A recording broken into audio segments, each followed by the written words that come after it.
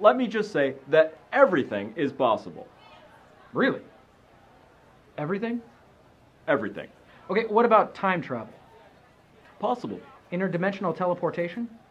I could definitely see that happening. Okay, try this one on for size. I got this grape juice stain right on my brand new shirt right here. It is really hard to get out. Can we get Brad, that out? let's not get ahead of ourselves. We're not making miracles here. All right, fair enough. So, just out of curiosity, tell me this. With man accomplishing so much, where does this leave God in the whole big scheme of things? Well, I'm sure that God is just pleased as punch with all that we're accomplishing without any guidance from Him. I assume that He's happy just taking a back seat and applauding all of our wonderful efforts.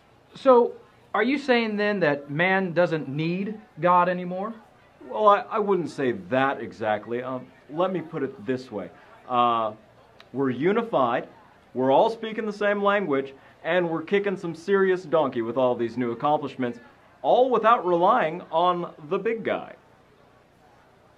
Okay. Oh, wait, I just thought of one more idea.